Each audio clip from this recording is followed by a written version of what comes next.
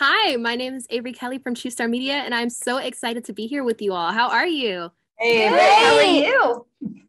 I am doing well. I'm so excited to be here with the cast and the creator of Amber Brown. So let's just jump right into it. So, first, I want to be able to talk to Carsyn. You portray the role of brand new incomer to middle school, Amber Brown, an introverted girl on a journey of self discovery after many, many changes in her life. How do you relate to Amber as an artist finding herself?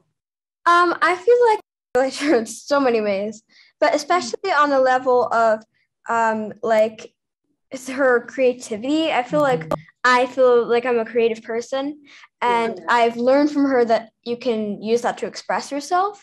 And I feel like she's just such a funny, smart character, and it just makes me feel like like when I'm going into that character, it makes me feel like Amber is the best version of me, you know? So that was definitely fun to be to play such a relatable character and someone that feels so much like me, because it made it so much fun. It made it so easy. And she inspires me when I'm writing, Carsyn. I want to serve her talent. She's just amazing. And same with Sarah too. You know, I care so much about my actors. And I'm so lucky that they're here to bring stories to life that I just want, Carsyn to get a script and go, oh, I can't wait to do this, or That's I feel how we something. felt every single table read. Totally. We always reached it. We're like, Bonnie, this one made me cry. Oh, How funny this is. I can't wait to play this that's scene. your payment right there. Yeah. For me, that's my payment. I love that. And I know I had the opportunity to watch the first episode of the show, and I was like, oh my gosh, I think I'm actually in love. I cannot wait to be able to just watch all of it. And the creative direction behind it is amazing. Bonnie, when adapting the book series Amber Brown into a brand new show, what narratives did you know that you wanted to bring to the screen? And what similarities and differences did you want to showcase as we move from the book to the brand new show? Well, the book, I mean, I was writing something about being an aunt. I was already on a mission to write the show based on my mom encouraging me to talk to this generation. And I was, serendipitous that I would run into the people that had the rights to Amber Brown. And then the family of the author of Amber Brown giving me the creative license to make Amber older, to change the character into an artist who thinks in full animation, her imagination. And I really wanted to, to respect the ripple effect of storytelling, that when something's kind and funny and smart, I hope it has a ripple effect, that maybe it just puts some good energy out there and people will laugh and really relate to these characters. And really just hearing your response to watching it just fills my heart. Oh, what fills my heart the most is just the amazing direction behind it, because it truly does just captivate so many different parts and aspects that so many different people of all ages, of all kinds, can relate to. It's such a relatable story. And I know I relate a lot to Amber because I love art and I just love her wittiness. I love her jokes. I love everything about it. I really do. And you did an amazing job at portraying her character. And Sarah, you did an amazing job as her mother. One thing that I know, you are a mother yourself. How did you bring that personal touch of motherhood into acting as Amber's caring mom, who's also going on a self-discovery herself? Yeah, I mean, I think once you become a mom in life, you never depart from that energy. I bring my motherhood into every place I go in my life, into every role in some way. But this one I felt really, really connected to Sarah Brown. I felt like so many of the conversations throughout the series, the first season, felt like they were lifted straight out of my living room in my conversations with my kiddos. I think Sarah is really coming alive in a new way for herself, but it also has a ripple effect on her daughter because the dynamic of their family life is changing dramatically. And she just wants good things. She wants good things for her kiddo, in the same way that I want good things for my kiddos. I just want them to know how loved they are. I want to set up boundaries that are reasonable. I don't want them to hate me, but sometimes they do. And that is just the reality of what it is to be a parent. There are times when your kiddos aren't going to be happy with you. And you got to love them enough to let them hate you once in a while. You have to love them enough to let them hate you once in a while.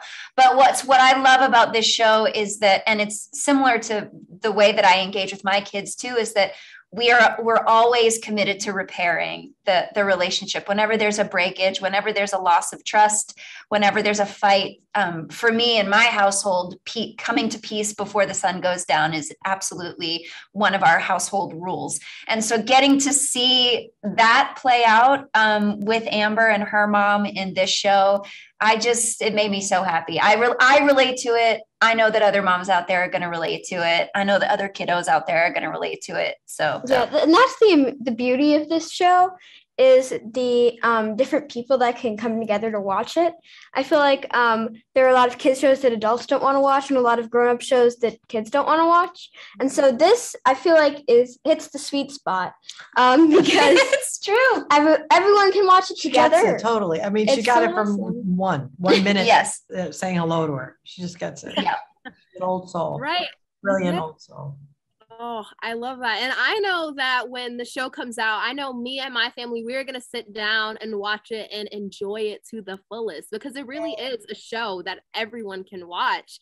And one last thing I want to be able to ask all three of you, and this can be a little bit hard. I know picking favorites can be a bit difficult, but what would you say is one of your favorite or most memorable lines, without spoiler, from the show that really sticks out with you? Carsyn, I'll go to you first. What would you say one of your favorites? Okay, my true favorite line is like a big part of the storyline, so I probably can't say it. But say it. Okay, it's that one that's in that 7 and 8 episode when they're at the kitchen table during filming. That was so funny when the director person is like, okay, so you're supposed to not yell cut. The director is supposed to yell cut. And I'm like, sorry. Yeah, there's a wonderful episode where Hollywood comes to Park Ridge, Illinois, and into their home, and Amber's in the middle of it, and it's pretty delightful. Yeah, and those lines were like, yummy, yummy, yes. Oh, yeah. That was delicious. She gets a little frozen in front of the camera when she has to act, and it's really, really fun to watch. Yeah.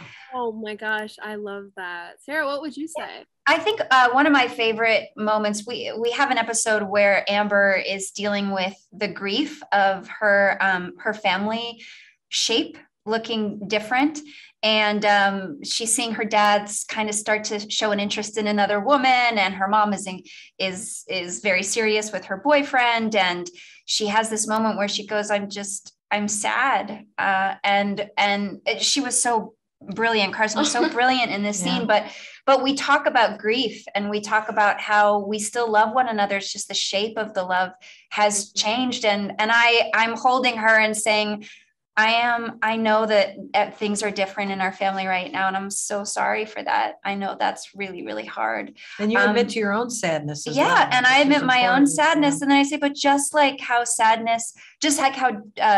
happy times stay for a moment and then go. It's the same with sad. It stays for a moment and then goes. And then she says it comes and goes in waves, and that hit me so hard, because that's a direct conversation between me and my mom. Yeah. That's a direct conversation. And from my childhood. It is a direct conversation I brought into my family, because at the time we were shooting that episode, we had to put my dog down, and it was our first big grief my family had ever, as our little unit, experienced in a very big way. And I had those words about it coming and going in waves because we had just shot this scene. I feel like that's definitely our hope for the project, is to like be able to do that, to like, for like a parent, if they're trying to help their kid with something, to almost pull lines from the show. Yeah, just give words to those very big deep feelings. Because there's people on the show like have something that a lot of people don't have, is the ability to articulate their feelings. And I feel like especially Amber, she's so young and yet she knows how to do that. She's wise. But she's doing it privately with her video diary, so it's a little safer for her. Yeah, and so I feel like we still get to see inside that part of your soul. And so I hope that in real life people can learn from the characters and do the same thing and be able to tell people how they're feeling, because I feel like that helps your relationship, like sharing that trust with your parent or your relative can, like how Amber Brown always goes to Aunt Pam to help her or something. It's like it grows your relationship. Does. It's something that a lot of people can relate to, and I know everyone will love. Thank you so much to you three for talking with us here at True Star Media today. It has been a pleasure being able to meet you, and everybody make sure to watch Amber Brown. It is a show that you'll absolutely love. Thank you so much. Thank you. Thank you for being a cheerleader for us. We appreciate it. Welcome. Always. I'm Team Amber Brown. Thanks.